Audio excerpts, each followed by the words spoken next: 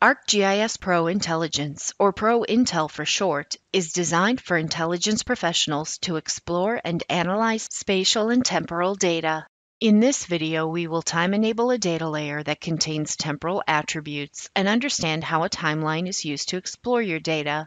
In my Pro Intel project, I have a layer of crimes from 2020, and I would like to apply previously saved classification and symbology by importing a layer file. Going to the Appearance tab, I choose Import and then locate my symbology layer. The classification will be based on the ward field, and the layer symbology is applied.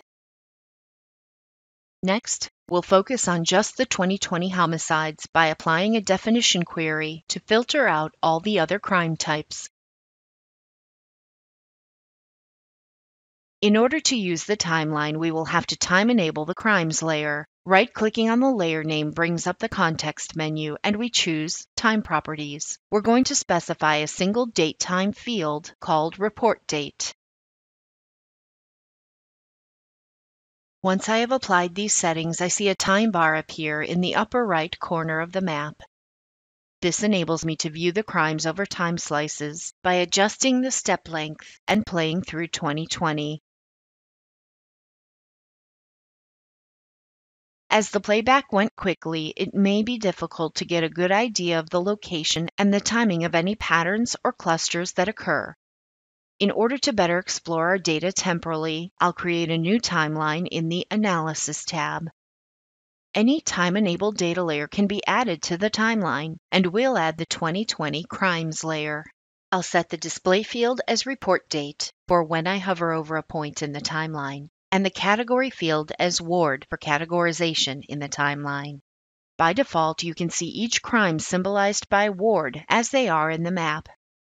But we can also break them out by using the Enable Lanes button in the Timeline Diagram tab. We'll also label each lane with the ward number. There are different ways to select the data points both on the timeline and in the map. For example, if I'm interested in selecting all the crimes that happened in July, I can use the Select tool to draw a box around the month of July. The points are selected both in the timeline and on the map, making it easier to visualize any patterns in July. I can also select by attribute. If I'd like to look at the difference between the number of gun-based homicides versus the number of knife-based homicides, I can alter the expression to select one value at a time and visualize where they are both on the map and in the timeline. Visualizing data temporally and spatially gives you the ability to discover patterns and relationships in your data using Pro Intel.